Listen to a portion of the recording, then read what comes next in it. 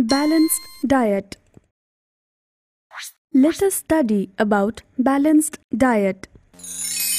A balanced diet includes all the nutrients that are required for a good health. As we know that all kinds of foods do not contain all required nutrients. Our food should have a balance of the different nutrients that our body needs for growing and maintaining good health. Such a diet is called a balanced diet. In other words, we can say that a balanced diet includes all the nutrients that our body requires in proper quantities.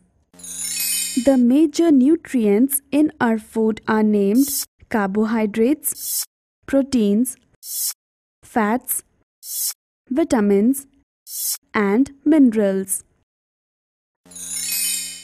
In addition, food should contain dietary fibers and water, which are also needed by our body.